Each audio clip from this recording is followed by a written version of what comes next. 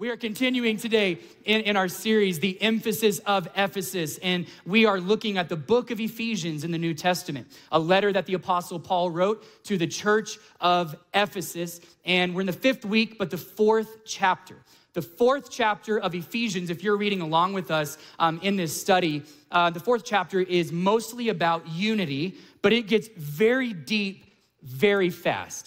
And so trying to figure out what I was going to preach on today from chapter 4 was a little tricky. Obviously unity, but how we were going to approach that. When you think about the church around the world, unity is something that is so unbelievably important. And it's honestly, there's a very beautiful picture around the world when we travel in different places in the world, you can sense and see the unity of the body of Christ, and it's a beautiful thing. But the other side of the spectrum, there's also a not so beautiful side of that in church. There's a lot of division in church. And if we're being really honest, there's a lot of temptation for pettiness and something that should have been a small disagreement to grow into massive divisions. And if we're being honest, that is there, and we are susceptible to that as a church always. And so that's why the Apostle Paul prioritizes unity so much. Speaking of pettiness, I was actually on a website this last week called pastors.com, very simple, pastors.com, and there was this funny list. It's sad and funny, but there's this funny list of real situations that have actually happened in church that caused church splits. Division in the church where one church became multiple church over a disagreement in the church, and these are actual examples of the level of pettiness that can creep in if we allow it. Here's a few of these things on the list. The first one, an argument over the appropriate length of the worship pastor's beard. A real situation that caused a church split. Let's go to the next one. A fight over which picture of Jesus to put in the foyer. It's real. Some of you guys are like, this is why I didn't go to church. Welcome. Not all churches are like that. We're trying to build one that's not, but this exists and we're trying to squash it. Amen? Okay, so here we go. Next one. An argument over whether the church should allow deviled eggs at church functions. Are you serious? Somewhere in America, there was some disagreement in a church business meeting about deviled eggs. Next, a disagreement over using the term potluck instead of pot blessing, because we can't talk about luck in church. The next one, an argument in church, somebody got that real late, an argument in church over who has access to the copy machine. What? Okay, let's go to the next one. One ministry group hid the vacuum cleaner from another ministry group. These are real. These are not made up.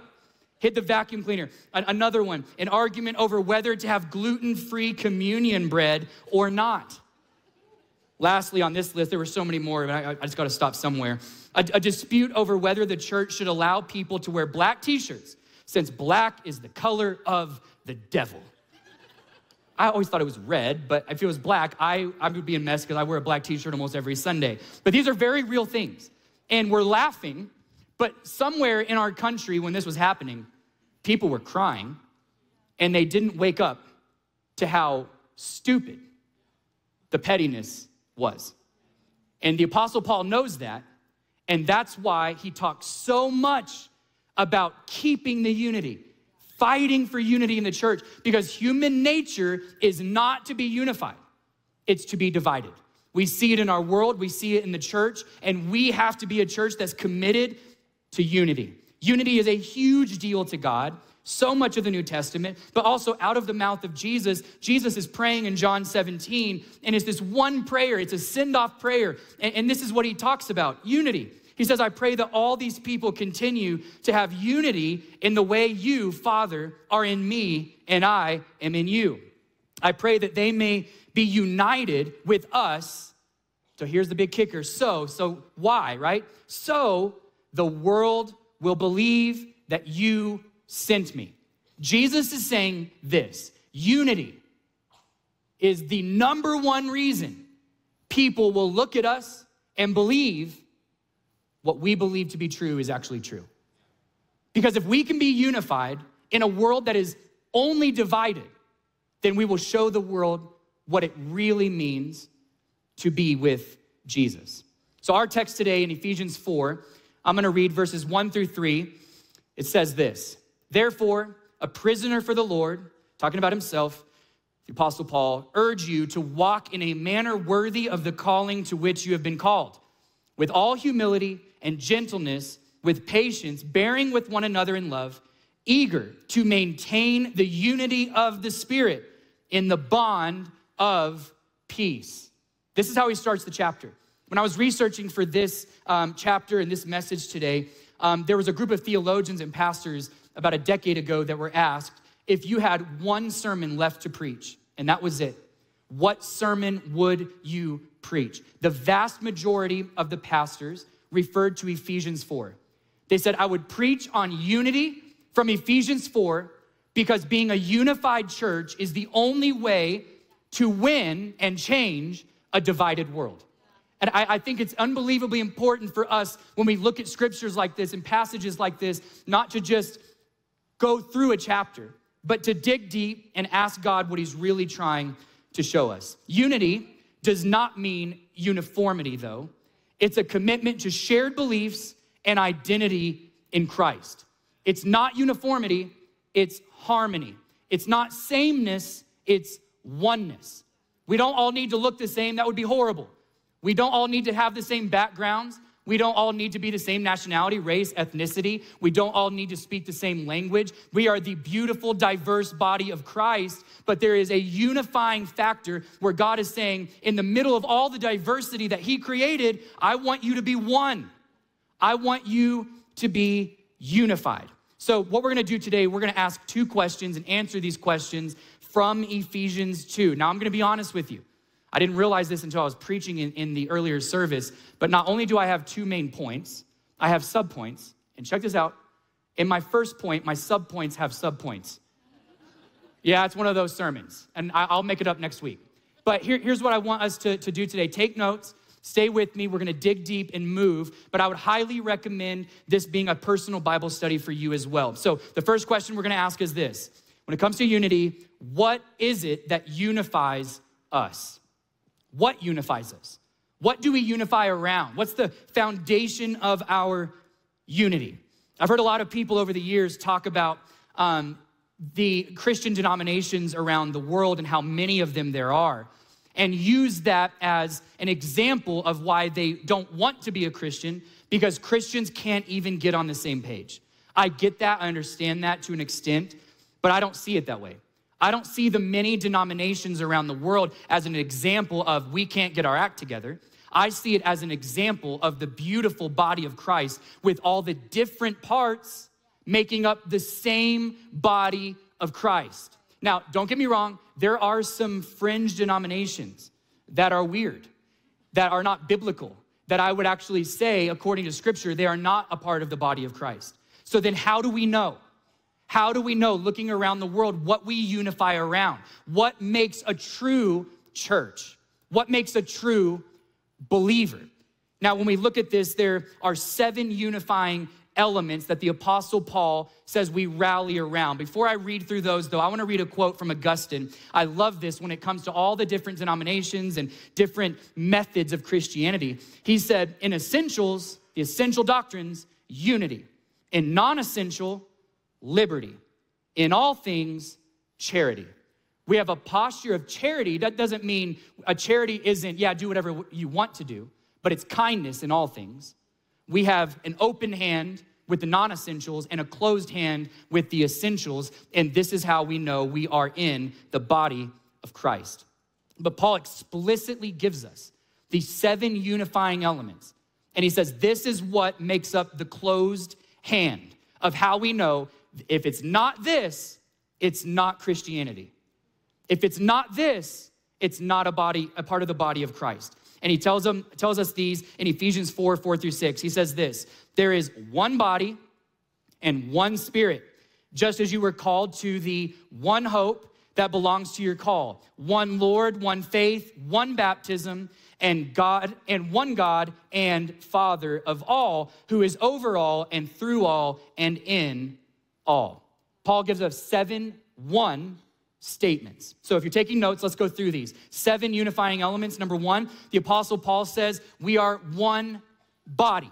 Now, all the other 6 flow out of the first one. So what does this mean as a unifying element? Colossians 3:15, the Apostle Paul also wrote, "Let the peace of Christ rule in your hearts, since as members of one body, you were called to peace."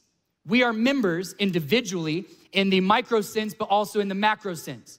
So in the macro sense, every church, if it agrees on these 7 things, is one body with different parts, right? It's the same way on a micro sense with us as individuals.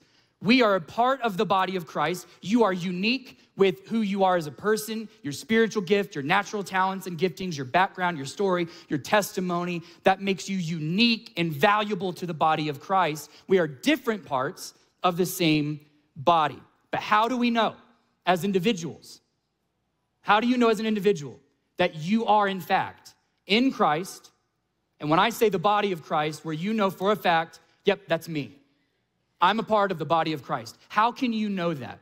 Well, I want to give you, this is the subpoints have subpoints part. Here we go. I want to give you 5 C's that will help you identify, am I in the body of Christ? The first C is convicted.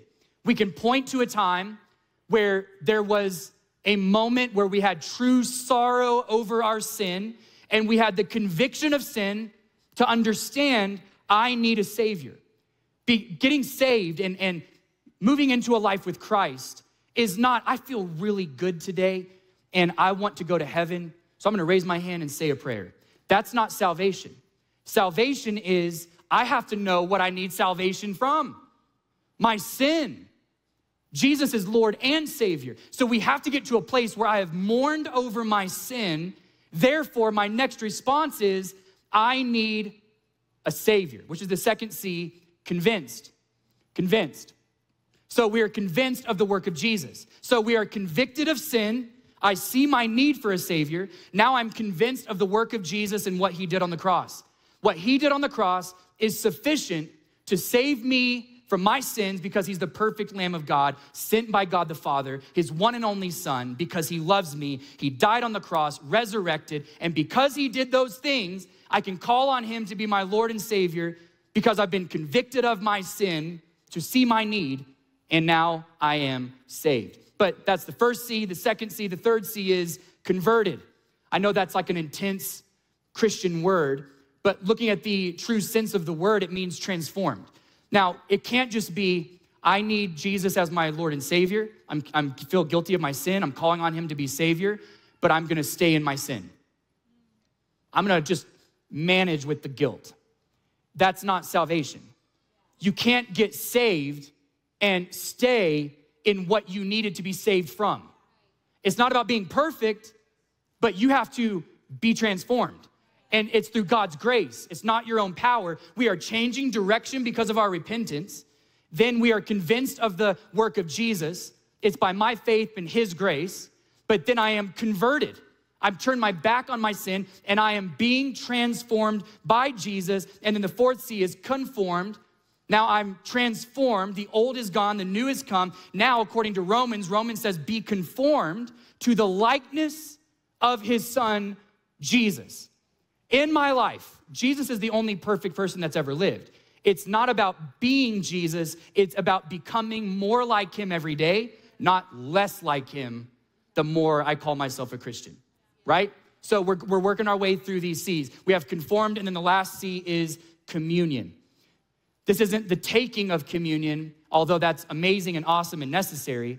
This communion is the literal definition. It is the union, the community, and the unity of the body of Christ. We are coming together as one. This means when you hear people say, I'm a Christian, but I don't do church, that's a Christian that hasn't read the New Testament.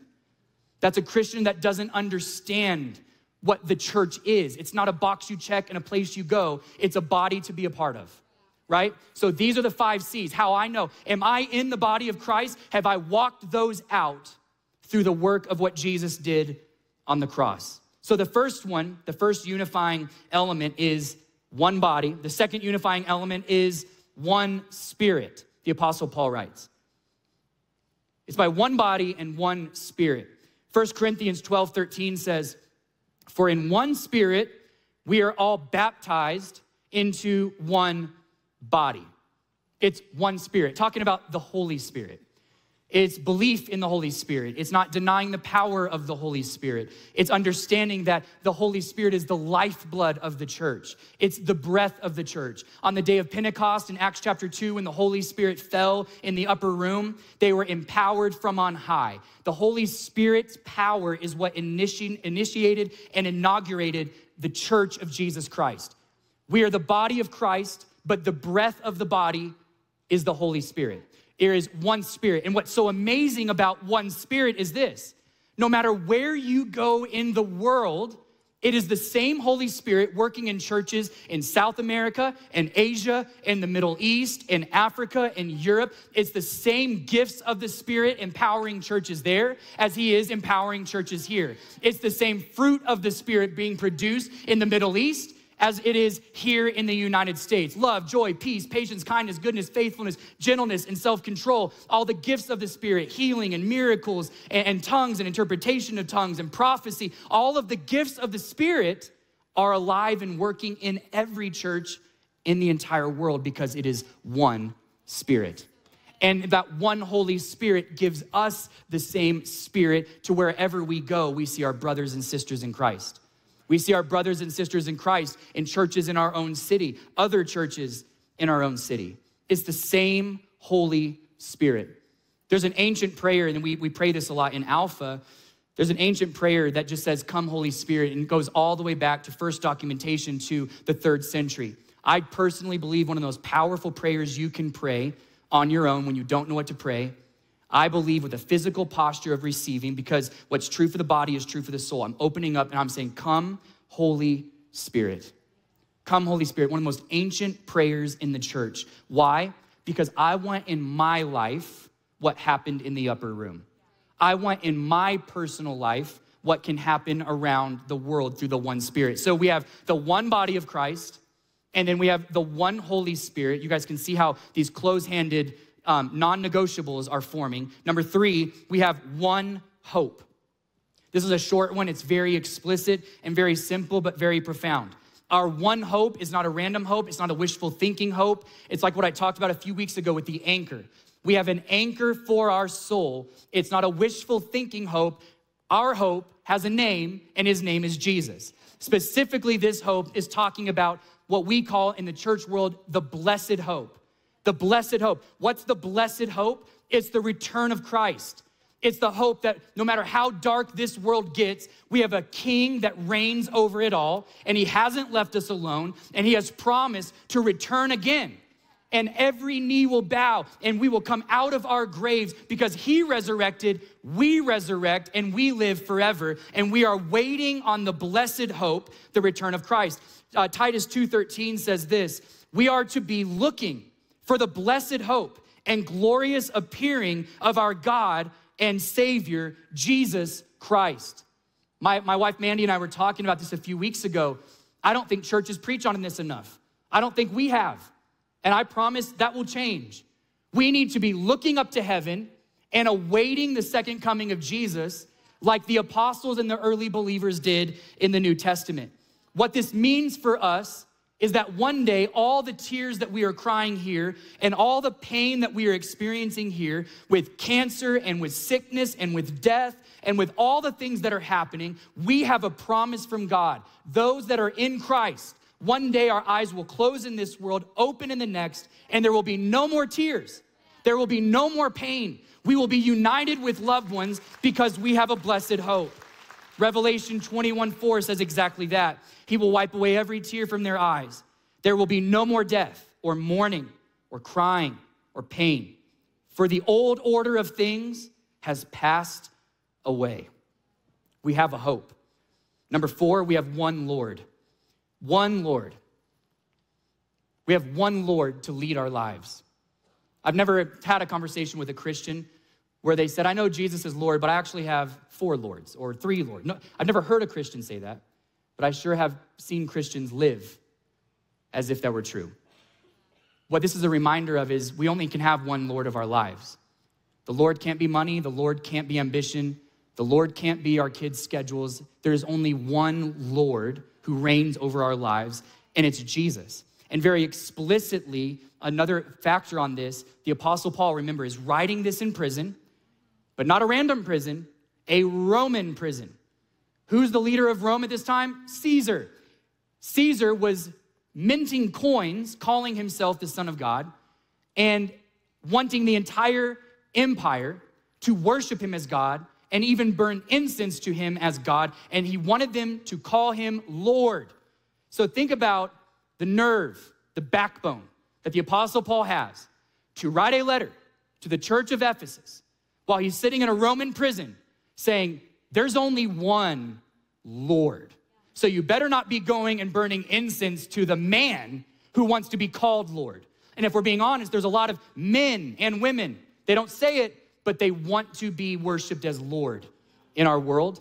And Paul's saying, there's only one Lord that can bring hope. There's only one Lord that can bring real change. Romans 10:9, I love this, and the power of the word Lord and the meaning of it. If you declare with your mouth, Jesus is what? Lord, and believe in your heart that God raised him from the dead, you will be saved. This is how much the word of God emphasizes that Jesus is Lord. It is a part of how we come into a life with Christ. We call him Lord. We say, you're the Lord of our lives. Philippians 10 through 11. At the name of Jesus, every knee will bow and every tongue will confess that Jesus Christ is Lord, to the glory of God the Father. One day, no matter how much people have mocked him, no matter how much evil there was in the world, no matter how much evil has been spoken against Jesus, one day, every believer, non-believer, atheist, every person will be in the presence of Jesus. And the only two things we will be able to do in that first instant is to drop to our knees. And the second thing will be declaring, you are Lord. Every knee will bow. No matter how defiant and prideful people are, we will close our eyes in this life and open them in the next, and all that will be able to come out of our mouths is Lord. Because we will be in the presence of the one true God. Number 5, one faith. Are you guys still with me today? Both campuses, you guys still with me? One faith. What this means is not one of many faiths. There are not many roads to heaven. There is not one God with all these different religions worshiping him in unique ways. There is one God and one faith. One faith. One way to heaven through Jesus Christ. Our faith says that Jesus is the fulfillment of all Jewish prophecy. He is the Messiah. And through Jesus Christ alone, we have salvation. That's it. There is one faith. This summer, I did a series on the Sermon on the Mount, and I talked about how Jesus' arms are wide open to everyone. But the way to heaven, the gate is narrow. His arms are wide open. Anyone who calls on his name, but there's only one faith, one way. And also with this one faith, it's a one faith that never changes. It's a timeless faith. It should be the same faith today as it was 2,000 years ago. That's why we fight to go back to the New Testament and look at what the New Testament church was doing for discipleship, what they believed about the Holy Spirit. Not what the latest theologians are saying, but what does it say in the Bible? What is the timeless faith of the Word of God? And what I love about this is no matter what's happening in culture, no matter what the definitions of sexuality are, no matter what is happening in morality and how people are defining all of these different things, it never gives us a right to be jerks or mean, but there's one true factor. Culture does not define our faith. We have one faith that comes from the Word of God, and it is timeless. Can I get an amen for that? It's timeless. One faith. Jude wrote in his book in the New Testament, Jude 3-4 says, "Dear friends, although I was very eager to write you about the salvation we share, I felt compelled to write and urge you to contend for the faith that was once and for all entrusted to God's holy people, once and for all. For certain individuals whose condemnation was written about long ago have secretly slipped in among you. They are ungodly people who pervert the grace of our God into a license for immorality and deny Jesus Christ, our only sovereign and Lord." So Jude is saying, I was gonna write you about salvation, But what I'm seeing in the church now is we're allowing voices to come in to try to distort what the Word of God says, to give allowances for sinful lives.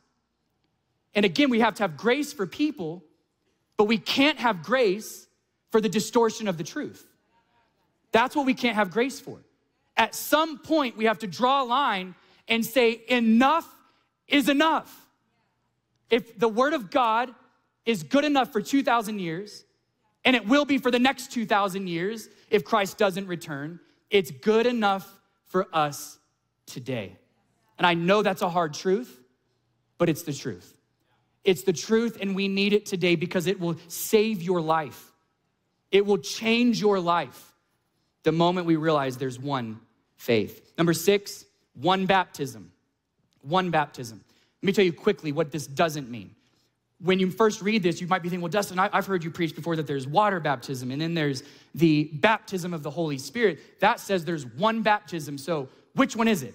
In context, obviously in Scripture, it explicitly tells us there's water baptism and there's baptism of the Holy Spirit. This, when Paul's writing this, he's saying one baptism. He's writing in context to the church of Ephesus, because at that time, previously, he was going around on his missionary journeys, and one of the first conflicts in every single location when he would stop was the question and dispute over which baptism should we do.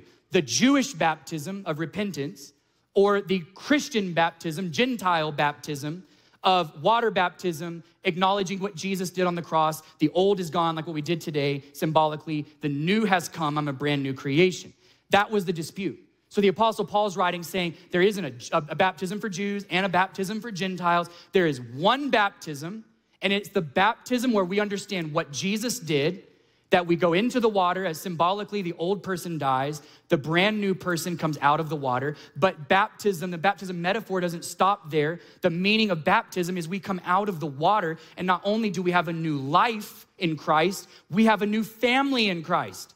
We are now in the body of Christ. That is the purpose of it. And Paul's saying there's one baptism.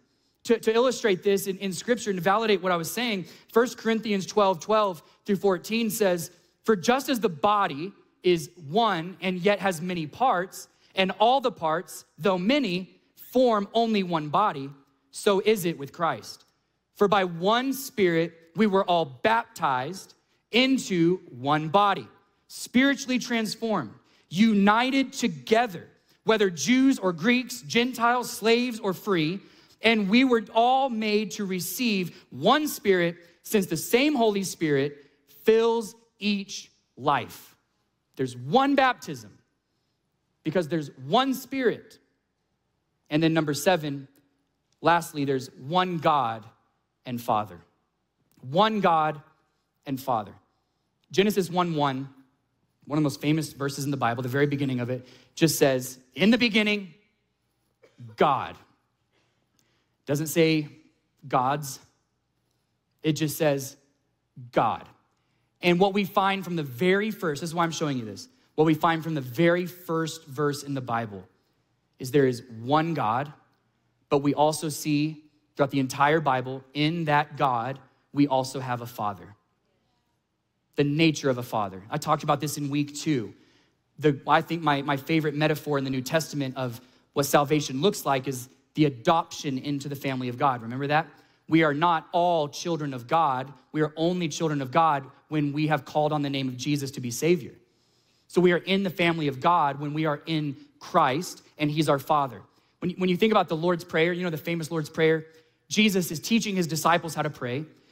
And when He's teaching them, He says, this is how you should pray. And He, in this prayer, when He's talking about the Father, He doesn't say, my Father in heaven. How does He start it? He says, isn't that unique? We shouldn't just read over that. Jesus could have looked at His disciples and said, He's my Father. He's your God. But He says, this is how you should pray. Not only is He your God, but He's our Father. Jesus is saying this in the same way, Jesus is speaking this. He's saying in the same way God the Father is my Father, in the same way, He's your Father. He's your Father. And until we understand His nature as Father, we won't fully understand the loving nature of God. And depending on who our earthly father was or is, that may taint the image of our heavenly Father. This is why it's so unbelievably important to go to the scripture and to see his true nature. And if you want to know the nature of the Father, look at the nature of the Son. The nature of Jesus is the nature of the Father, because we have one God, one Father. Now, these 7 things, this is what we rally around. This is what we die for. This is where we put a stake in the ground. This is it. These 7 factors, if these aren't at play, we don't have Christianity. All the other things, open-handed, and there's liberty. If that's one of the things I love about the church world. You could drive through the city of Albuquerque today, and there's gonna be hundreds of churches that fit into this 7 unifying factors. And what you're gonna see is different expressions of worship, some quiet, some loud. You're gonna see people in some churches decked out in suits in their Sunday best. That's great. You're gonna see other churches where it's more casual. You're gonna see big, you're gonna see small. You're gonna see different methods. That is not a marker of how bad the church is because we're so divided. It's a marker of how beautiful the church is because we're so diverse. It's one of the reasons here you will not hear me talk negatively of other churches. You will not hear me talk negatively of other pastors. I won't do it because we are all different parts of the same body of Christ if we rally around the same unifying elements. Are you guys with me today?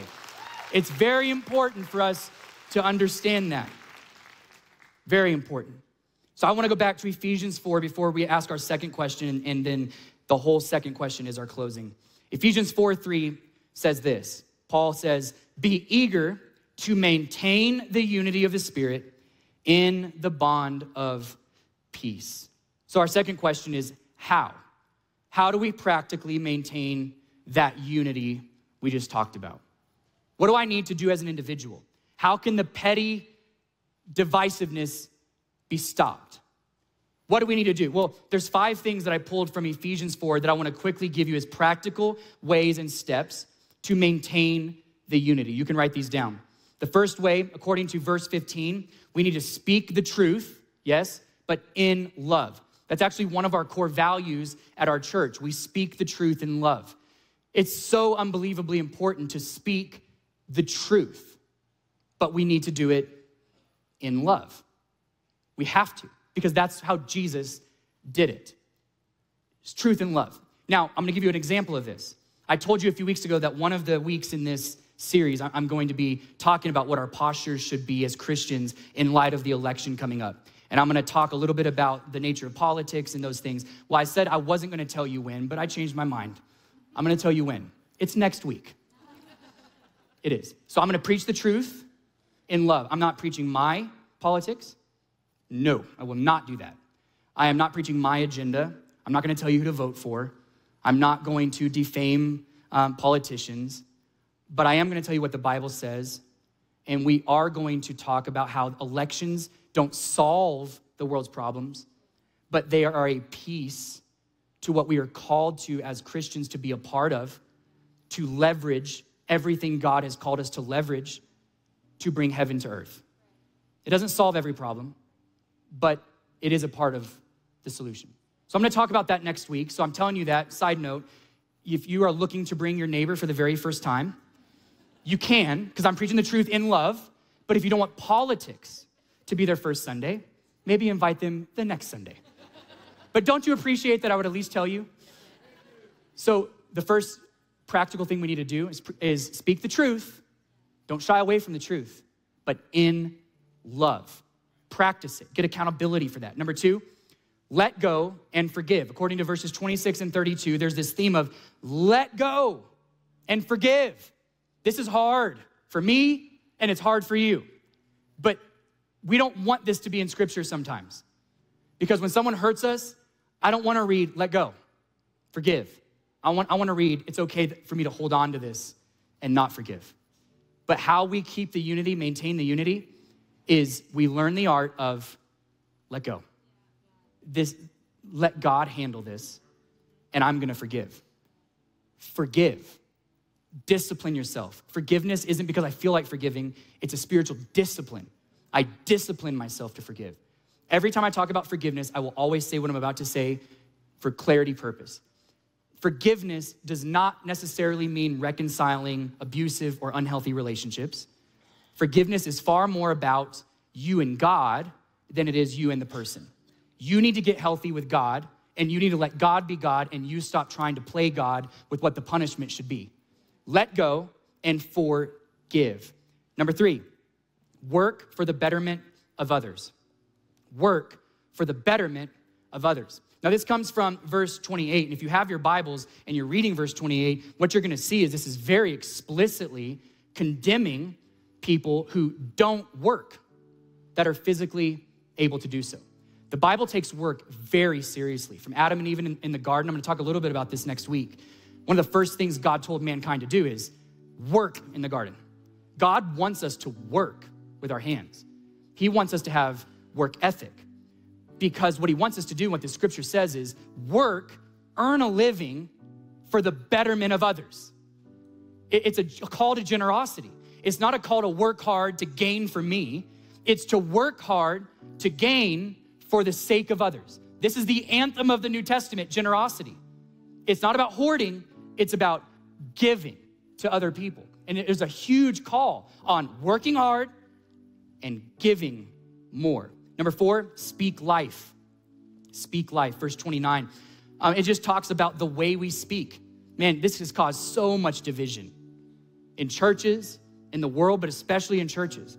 We have to watch how we speak. We can't slander. We can't gossip. Gossip is evil. It is a sin that people tend to look over, but it is no different than any other what we call major sins. Also with being vulgar with our language. Watch what you say. One of the things I was talking with a pastor friend a while back, and he said, "Why do you think cussing is wrong?" He's obviously he does, but why do you think it is if the Bible doesn't explicitly talk about the cuss words we have today? I said, my practical thing is this: if the secular world deems these cuss words as bad enough to make movies R-rated, then shouldn't our standard be a little bit higher than the world? Why would my standard be the same as the world's? This movie's bad because of the way people are talking. Well, I'm not gonna say those things. Your pastor doesn't say those things, by the way. I'm not gonna say those things, and you shouldn't either. We have to up our standard on how we speak. Are you different than the world, or do you talk the same way as the world? All right? That got a little quiet. Maybe I should hit on that a little bit more. And number 5, reject gossip and negativity. This comes from verse 25, practical. Reject gossip and negativity. It's not just a call to not gossip or not be negative. You need to reject the negativity that people bring to you. Don't be an incubator of negativity. Don't be a negativity and gossip magnet. Don't do it. It's not a compliment. It's not a compliment. When people constantly come to you with their negativity, that should set off alarms and raise red flags like crazy. Why do people feel so comfortable coming to me and gossiping to me? Because something about you says it's a safe place to do that. Now you might be thinking, safe place? That's great. That's what it is, Dustin. I'm just a safe place. You're not called to be a safe place in Scripture. You're called to be a sane place. You're called to be a place of sanity. When someone comes to you with negativity, you're called to listen and in a sane way, tell them what they should have done in the first place with that negativity. Oh, you're coming and talking to me about that. Hey, I hear you, but the Bible actually says, go to them first, and if it can't be resolved, then go to the leaders, and it can't be resolved, and then so on and so on. I don't want to hear this anymore. I don't want to be the magnet for negativity. You can always come and talk to me, but don't give me information I can't help solve for you. Don't do that to me. That's gossip.